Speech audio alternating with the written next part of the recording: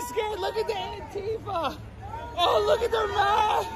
Oh, boogeyman. The Antifa are so bad with their mask.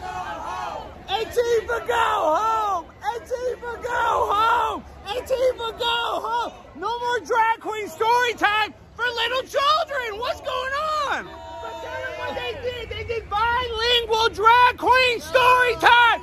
No, we don't want y'all to indoctrinate our children, officer. Y'all are sick. Y'all are defending these people in New York City, letting children have drag queens read to them. That's disgusting. You guys should be disgusted with yourselves. That's sexual indoctrination. Why would a kid need to know anything about sex?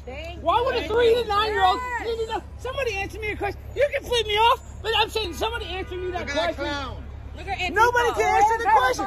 Leave the kids alone, guys. Exactly. Leave the kids alone. This is New York. Leave the kids alone. New York public kids alone. Leave the kids alone. Leave the kids alone. Leave the kids alone. Leave the kids alone. Look at this, guys. Leave the kids alone. This is what we need. We gotta fight back against the sexual indoctrination. Let's go. Leave our kids alone, Antifa. Leave them alone. Jesus out here, he's protecting the children. That's what we got to do. Jesus, tell them what we're doing out here. We're basically shutting down the drag story hour. Can't have, you know what I mean, grown men dressed up as women like thongs and shit, mini skirts, reading books to kids, and the books are called Spoon. Come on. Two mommies, two daddies. What is going on? This ain't for children, guys. This is New York City. Look, we got cause, protests, New York Public Library. It's coming to a neighborhood near you very soon.